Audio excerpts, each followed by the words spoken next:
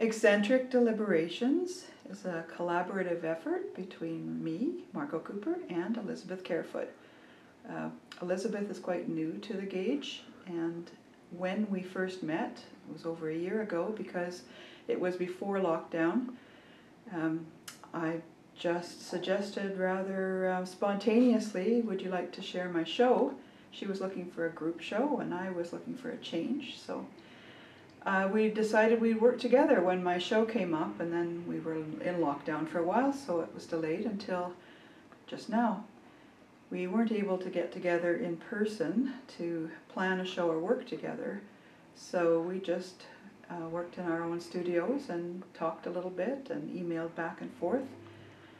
The title came, we needed a title and we really didn't have anything specifically in mind, so and we didn't know one another very well, so I sent her an email with some things about myself, and she sent me something back, and I don't even remember what we said, but then Elizabeth sent me, to get us started, she sent a list of words, just random words, and I played with them, and I put together some combinations, and eccentric and deliberations were two of the words, and we thought, oh, that's kind of catchy. So that's all the title means. We found it amused us and thought it was kind of suitable. This piece is the title piece for the show, Eccentric Deliberations, and it was just sort of an accident. It was painted about maybe 3/4 of the way through the series, and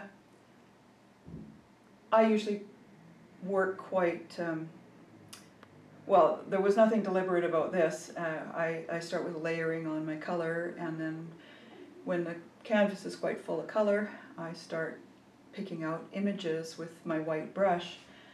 But this figure appeared almost right away, and I felt it was almost a little bit too representational for me, too realistic, because this is more the type of figure that I would normally include.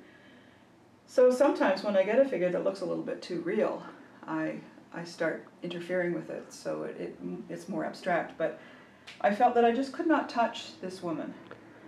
I loved her the way she was, and I felt obliged to instead create a world for her to occupy.